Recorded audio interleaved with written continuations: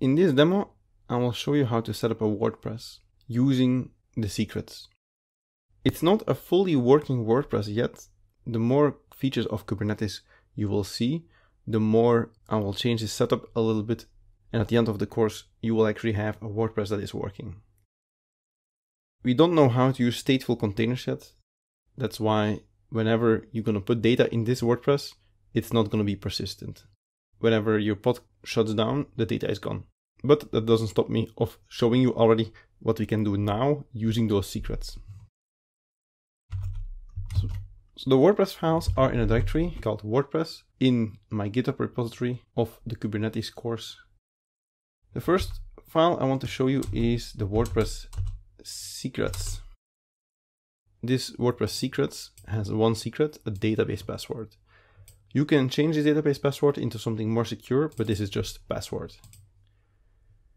Then we are going to need a deployment. So I have a file called single deployment, no volumes, because we're not using any volumes to persist data yet. That's why I called it that way. It only has one replica. It's just one deployment of our app WordPress.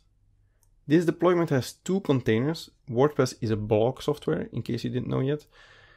This has a container that is referring to the image WordPress version 4 with PHP 7. This container is one of the official WordPress images, and it comes with PHP and Apache, which is the web server.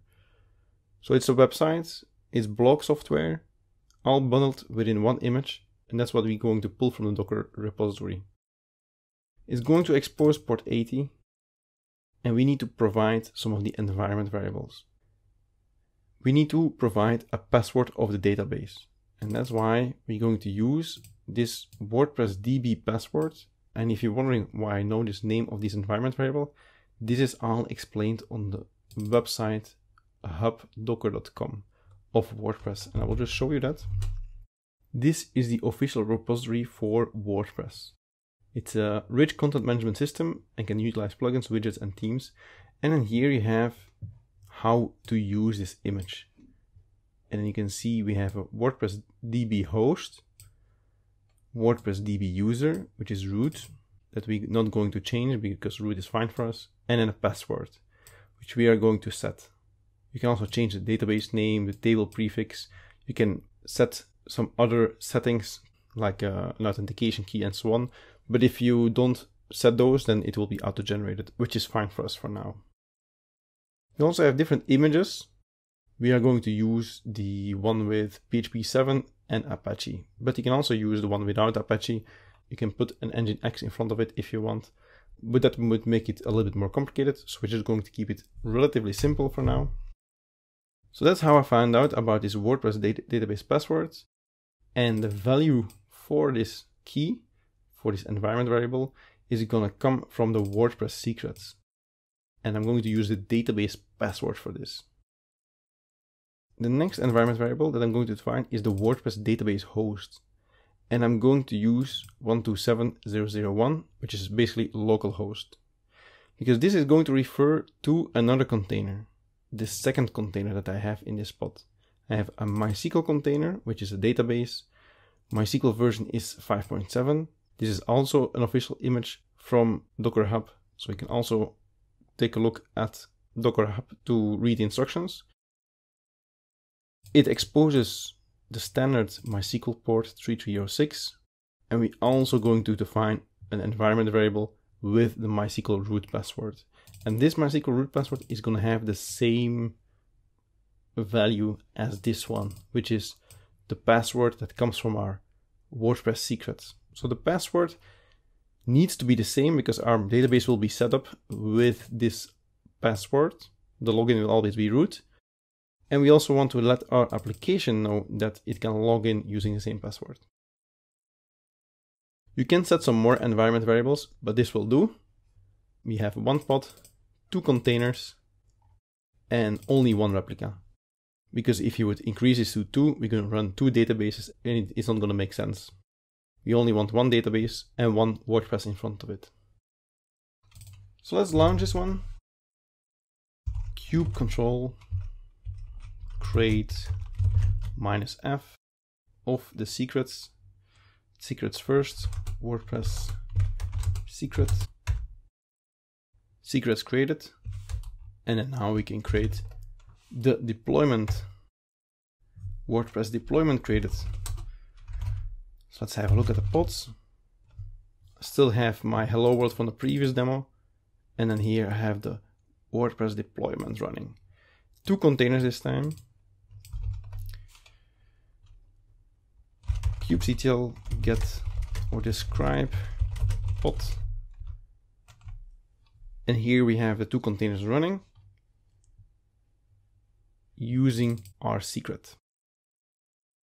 To reach this WordPress, I need to make a service. So I also have a WordPress service that is going to target my HTTP port for my pod.